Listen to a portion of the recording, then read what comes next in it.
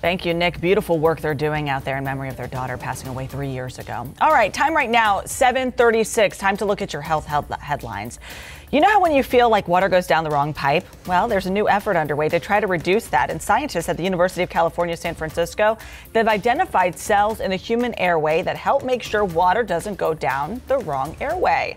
The neuroendocrine cells sense water or acid in the upper airway, and they send a signal to the brain to trigger a cough. The research could someday help provide better treatments for patients with chronic cough and to prevent pneumonia.